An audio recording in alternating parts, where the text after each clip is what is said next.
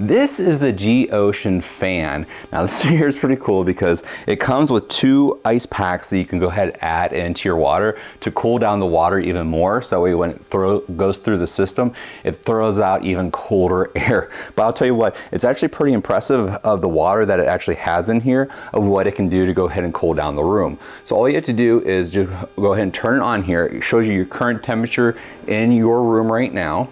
It does have a light that you can also turn on to as well. But right here, it has the different modes. So right here is just a low fan.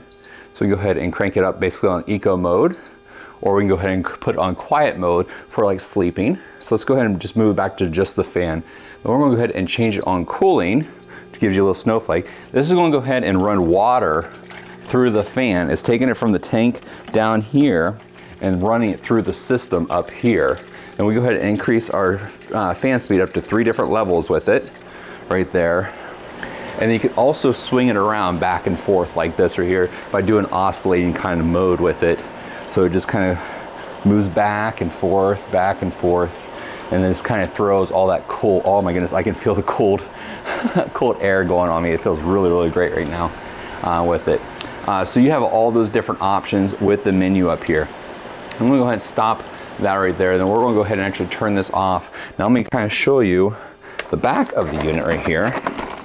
So it brings all of the air through here, through this filtration system and everything else. And down here is where you want to go ahead and put your water.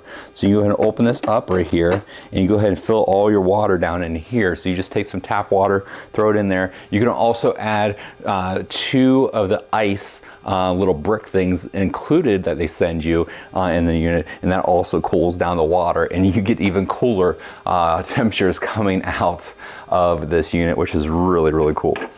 So right there it is. So that right there is how you fill that up. Then it has the water gauge right here in the front of it, so you can kind of see. So you want to make sure when you run it that it is above at least the minimum, but no more than the maximum right there. If it's getting close to, like, usually halfway is when I go ahead and refill it back up with some more water to make sure I don't run out during the process. Well, I'm actually really, really impressed with the unit overall. I couldn't believe how quickly it cooled down my room. I think it dropped it maybe about 5 or 6 degrees in my office pretty quickly.